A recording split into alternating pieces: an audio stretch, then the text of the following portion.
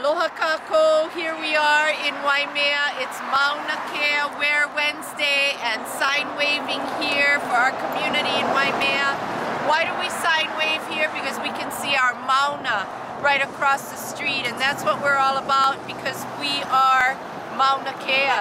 So today we just want to say to all of you out there, thank you so much for supporting the Mauna, for standing with Mauna Kea, standing for the mountain and your mountains, your waters, your streams and your oceans. We are standing right there with you.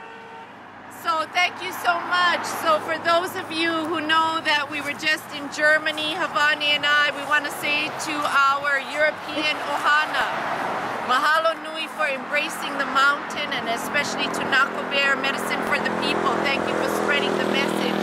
We so appreciate everything you've done for us.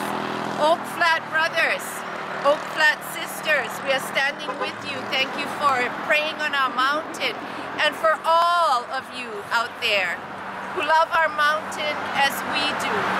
Thank you for standing for us, road warriors everywhere. Stand strong. And so right now, what are we doing? We're sign waving to remind everyone that we are still here.